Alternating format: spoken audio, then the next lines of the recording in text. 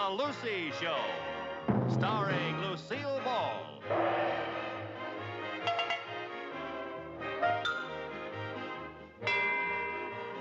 Co-starring Vivian Vance.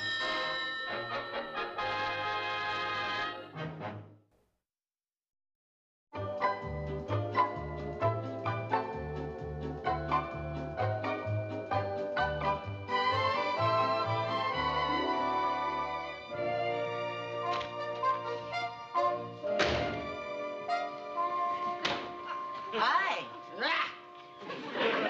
What's wrong? Oh! Well, could I get you something like maybe a nail to bite? Lucy, brace yourself. We're without a car again. Old Grover broke down on the way home. Same old trouble? Did he go chapakata, chapakata, chapakata? He gave one last chapakata, and I thought he was going to roll over on his side and die.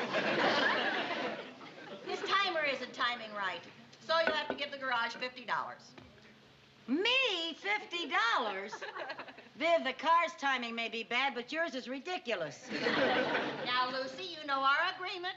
I make the payments on the car, and you pay for the gas and the repairs. Where am I going to get $50? That's your problem. Oh, boy. Oh, I know. You could give me an advance on next month's rent. You know I haven't got a cent. My alimony check isn't due for 2 weeks. Where would I find $50?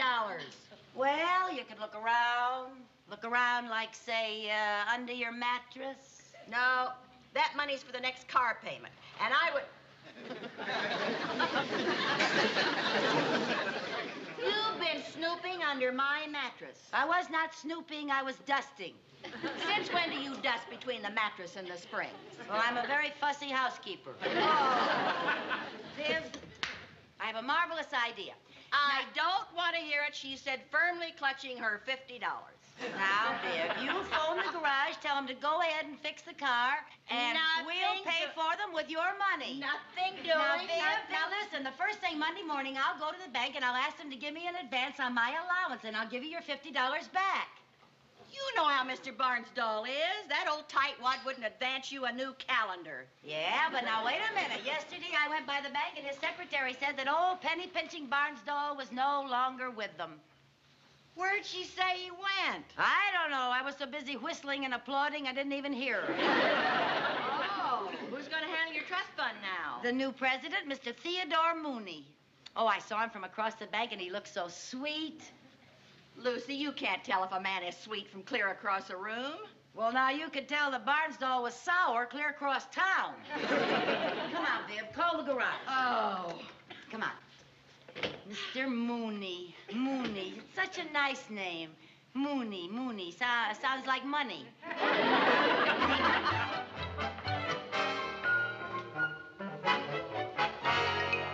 Mooney? Oh, yes, Miss Tanner. Well, you know you have an appointment with Mrs. Lucy Carmichael. Carmichael. Oh, yes, right here on my calendar, yes. Mr. Mooney. Yes. Well, about Mrs. Carmichael, there are some things you should be warned about. Told about. Thank you, Miss Tanner. That won't be necessary. Mr. Barnsdall already filled me in. He left me a little memo. 27 pages. 27 pages? Single space. I could hardly put it down last night. Apparently, this woman will stop at nothing to get money from the bank. You know, it says here, she will threaten, wheedle, cajole, cry, implore, jolly, and even stage tantrum. Oh, it's true. Well, I think she will find that she has met her match in Theodore Mooney.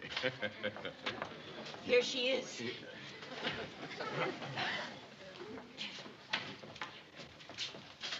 Thank you. Mr. Mooney? Yes? I'm Lucy Carmichael. I believe we have an appointment. Mrs. Carmichael? Mrs. Carmichael? Mrs. Carmichael, please, sit down. Are you comfy? Oh, yes, thank you. Mrs. Carmichael, I have certainly been looking forward to meeting you. Well, I've certainly been looking forward to meeting you, too. You know, Mrs. Carmichael, we have something in common. You flunked arithmetic, too? No. Our sons are in the same class at school. Oh, well, it's a small world, isn't it? Mrs. Carmichael, I don't want you to look on me as your banker. Think of me as your friend. Now, if there's anything I can do to help, please let me know. Well, as a matter of fact, there is a little something you could do for me. Anything at all. I'd like to have $50. I see. It's that simple. All I have to do is advance you $50 on your next month's allowance. Yes, it's that simple. Could I have it? No. I told Mrs. Bagley that you were sweet, but... No. No. But you don't even know why I need it. It doesn't matter. Look, Mr. Mooney, I don't think you understand. You see, we took the $50 for the next car payment to pay for the repairs. So if you don't give me $50, we're going to lose the car. Oh, my, that was bad planning. Well, if that's your final answer. It is. Mr. Meany, you're a Mooney. I mean, Mooney, you're a meanie. Are you going to let me have that money, or aren't you? No, I am not. Mooney is a meanie. Mooney is a meanie. Mrs. Carmichael, please. Mooney is a meanie. Mooney is a Mrs. meanie. Carmichael. Mooney is a meanie. Please,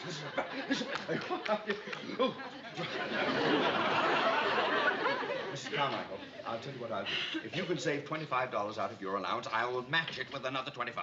How could I possibly save $25 out of my allowance? Economize. Put yourself on a budget. Do away with all your fripperies.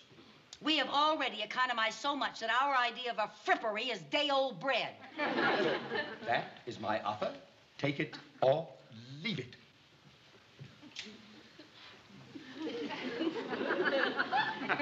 I'll take it.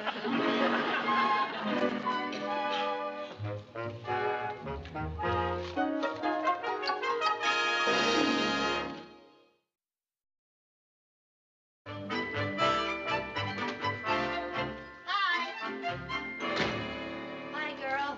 You finish all your errands? Yes, it sure is nice to have old Grover back again. Yeah. How'd things go at the bank? Did you get the money? Yeah, I got the money. Sort of. You didn't get it. Sort of. Somehow that last sort of rings a whole lot truer. Now, Deb, there's no need to worry. Mr. Mooney is going to give me $25 if I can show him that I can save $25 out of my allowance. You save money out of your allowance? Well, you sound like I never have. You haven't. Well, then this'll be the first time. Oh. Now, I have lots of plans for economizing. Look at this. What's that? That's a do-it-yourself barber kit. You've got to be kidding. Not at all. From now on, it's free haircuts for everybody. Jerry, come here, honey. Come on down here. Lucy, you don't know anything about barbering. It says right here, anyone who can comb hair can cut hair. That doesn't mean a thing. Anyone who can dig a hole can fall in it.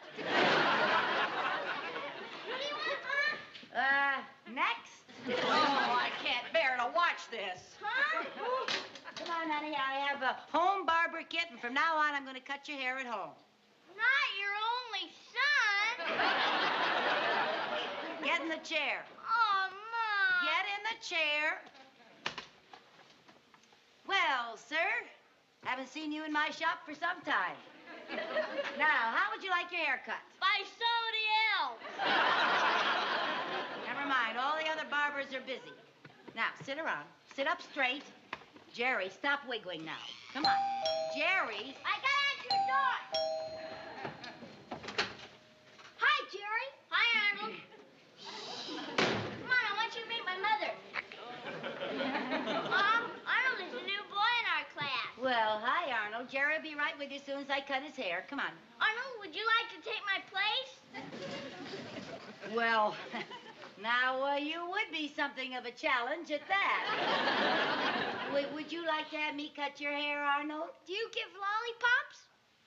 Well, do you wiggle? No. I give lollipops. Get up there. Here we are. Thank goodness. I'll be out in the yard, Arnold. Yeah, well, you're next, buddy. Now, sir, let's see what we have here. What do you think about football game Saturday? It's quite a team they have there, don't you think? I'll bet you that team, bet you that Notre Dame can make the World Series.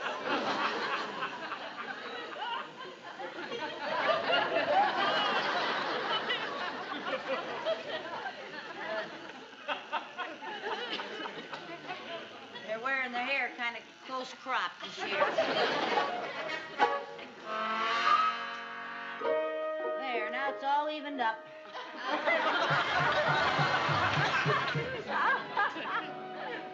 Arnold, do you ever play cowboys and Indians? I'm always one of the cowboys. Well, next time, be an Indian. I can't stand it any longer. I've got to see what you're doing to Jerry. Lucy, you've changed his face. Vivian, this is Arnold, a new little friend of Jerry's. Would you get him a lollipop, please? I ought to get him a lawyer. Here you are, Arnold. Thanks. Well, I gotta be going. Wait a minute, honey. Where do you live? Maybe I better drive you home, have a little talk with your folks. I'm not going home. I'm gonna meet my father at the bank. Father, bank, new boy in school. Your name wouldn't be Mooney, would it? Sure, Arnold Mooney. Arnold Mooney. Nice work, Lucy. Well, I gotta go. Wait a minute. Would you like to stay for dinner or maybe the weekend or spend a couple of months? How fast does your hair grow anyway? Bye.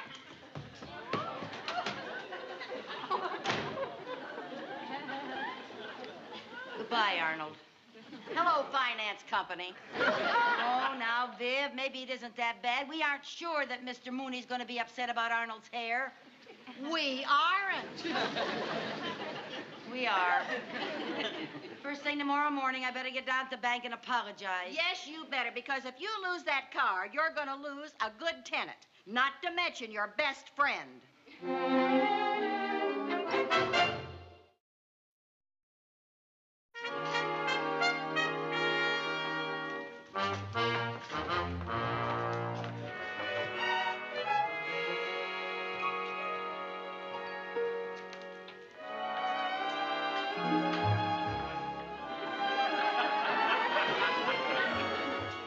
Mr. Mooney, I've got to talk to you. Oh, no. It's you, the scalper. Mr. Mooney, I came to apologize. Well, I was hoping you'd come here to hold us up. Then we could at least shoot it out. Now, sir, I don't blame you for being a little upset. Upset? I'm not upset. Now, just get out of here and never darken my vault again. But you just got to give me a few minutes to explain. Now, Mrs. Carmichael, you... Joe, don't!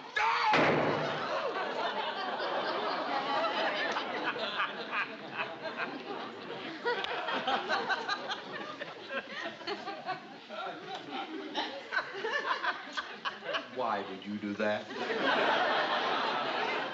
Because we are not leaving this room until you give me time to tell you my side of the story.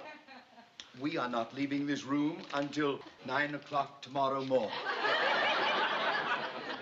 What do you mean by that? We're locked in. We're not. We are. But that's impossible. Oh, no, it isn't. It's a time lock. It works automatically. Oh, dear. Oh.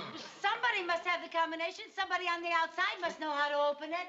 Oh, of course. Why didn't I think of it? Somebody can open it from the outside. Well, of course. Who has the combination? I have. Boy, talk about bad planning. Wait a minute. That is a new lock.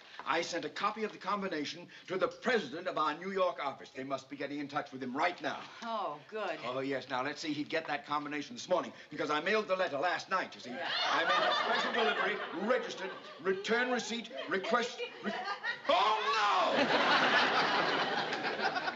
Well, I guess we're stuck. Well, we'll just have to make the best of it.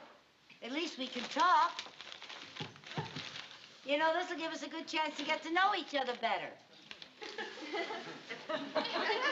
I know you better than I want to already.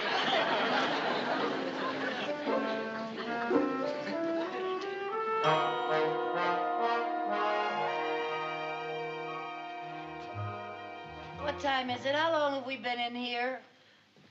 3 hours and 37 minutes. It's 6:15.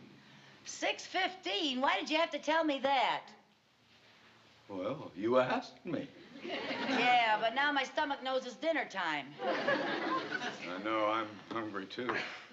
Oh.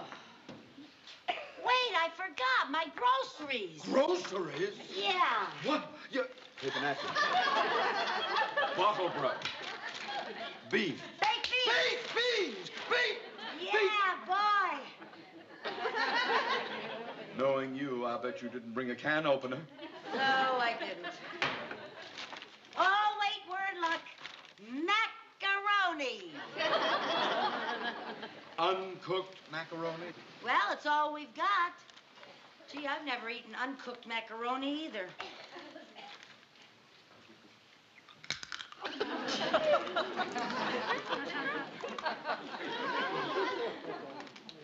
Boy. Not bad. Have some? Never.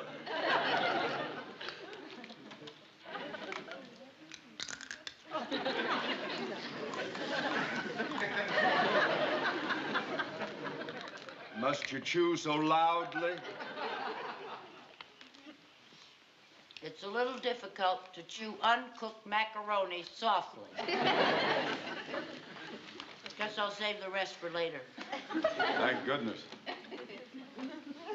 Oh, you want to play poker? Poker? Do you have a deck of cards? Well, they're children's cards. They belong to my little boy. I bought them at the store today. It's a game called Who's in the Barnyard? Who's in the barnyard? Yeah, but I think we can adapt them for poker. Here, give him a good shuffle, and I'll clear off the table.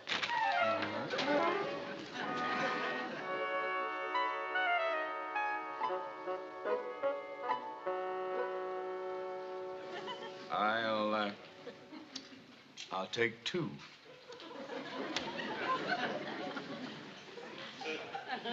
One, 2. I'll play these.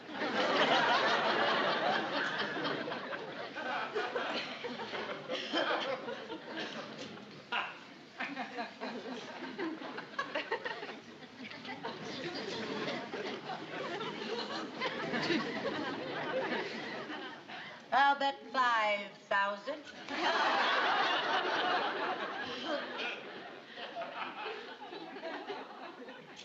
$5,000 it is, and I'll raise you 20,000.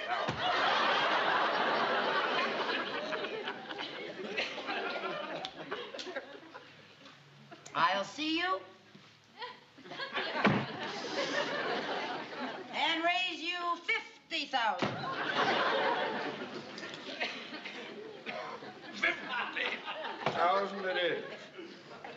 I call. I hope you know what you're doing. Oh, I know what I'm doing. 3 piggies and 2 bunnies.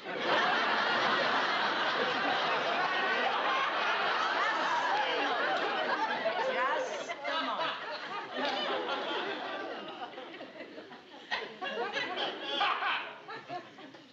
Four little lambs and a billy goat and billy goat.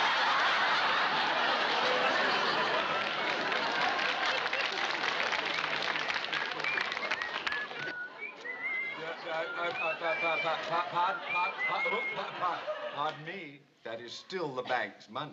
Oh, I forgot we were playing for fun. Oh, dear. Oh, I am so hungry. How was that macaroni, anyway? Well, plain but filling. Yeah. Could you let me have just a little? I'd like to try it. Sure. All right. Here you are. Yeah, thank you.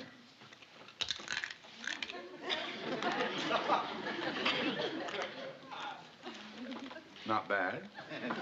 Not bad at all. Won't you join me? No, I'm saving mine. Oh. Here, I'll divide it. Oh. Some for you, some for me. All right.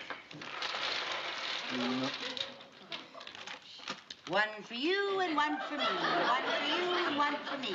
One for you and one for me. One for you and one for me. You're taking all the big ones. One for you and one for me. One for you and one for me.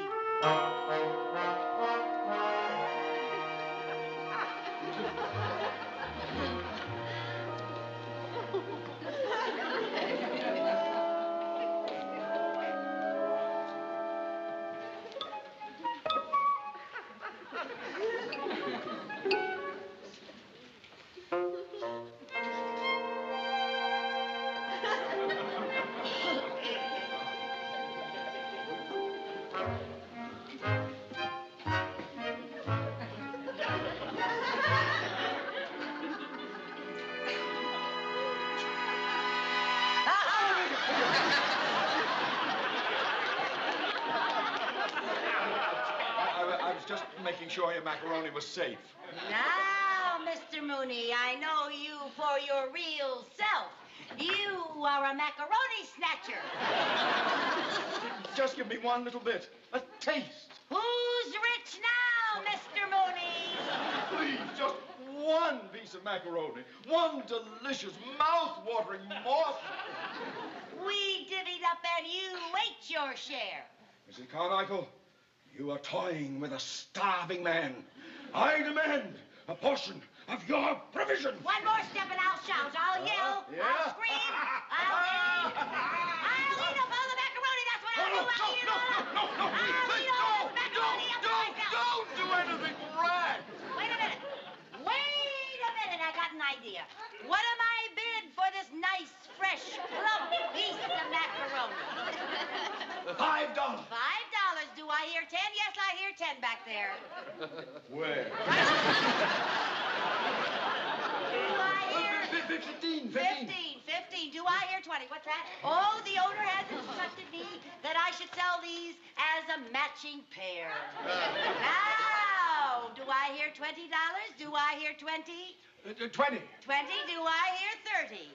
30. Do I hear 40? 40. 40. Now, gentlemen, have you inspected the quality of this macaroni? The roundness, the texture, and the nutrition. Each piece in itself is a meal. $50. $50 sold to the hungry-looking gentleman below. $50, please.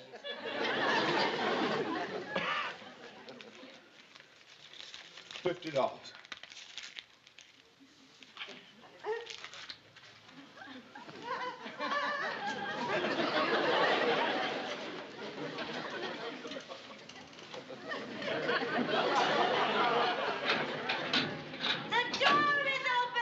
We're free!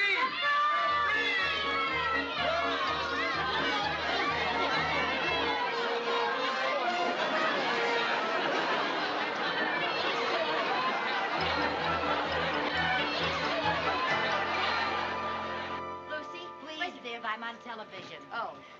Pardon me, please. Oh, well, Mrs. Carmichael, could you tell me exactly how this thing happened? Oh, are you a reporter? Yes, I am. Oh, well, actually, it was all my fault. I did the dumbest thing. You see, I wanted to talk to Mr. Mooney in private. So without realizing what I was doing when I got in there, I closed the door.